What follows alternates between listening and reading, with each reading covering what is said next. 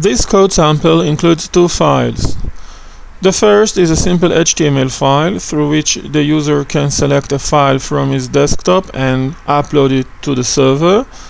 The second is a simple PHP script that takes that file and saves it with the name names.txt.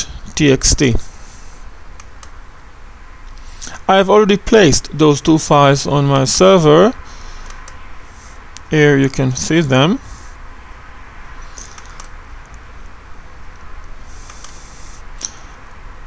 Now let's see those files in action.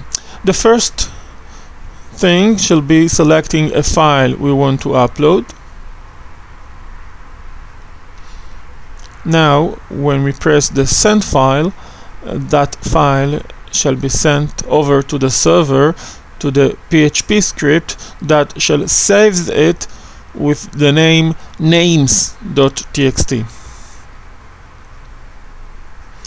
This is the result we get from that specific PHP script that, as you can see, saves the uploaded file with a new name, names.txt. Let's check the server. Let's do a simple refresh, and here it is, the file names.txt.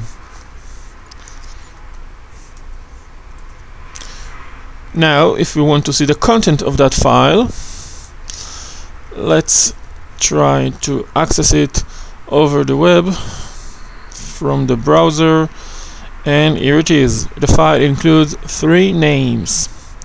Let's check the file we uploaded and see that it is in fact the same file.